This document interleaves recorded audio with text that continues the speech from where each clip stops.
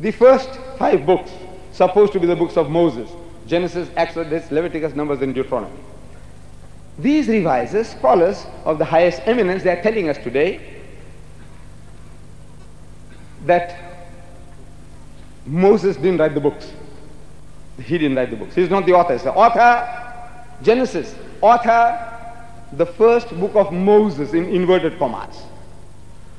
Exodus, second book of Moses in inverted commas. Leviticus, third book of Moses in inverted commas. Numbers, fourth book of Moses in inverted commas. Deuteronomy, fifth book of Moses in inverted commas. I'm asking, why the inverted commas? What for? Why these inverted commas?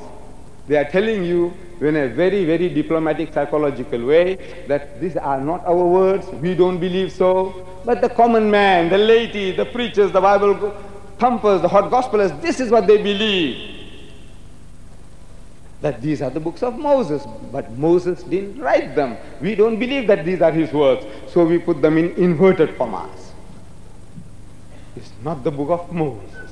There are more than 700 times in these 5 books. You read the expression, and the Lord said unto Moses, and Moses said unto the Lord, and the Lord said unto Moses, and Moses said unto the Lord. Neither the Lord said this, nor did Moses write it. English, this is your language. This is written in the third person, not by God, not by Moses. If Moses wrote it, he would have said, the Lord said unto me, and I said unto the Lord. The Lord says, I said unto Moses, and Moses said unto me. This is in the third person, and that somebody else is writing about these things. It is not the word of God, it is not even the words of Moses.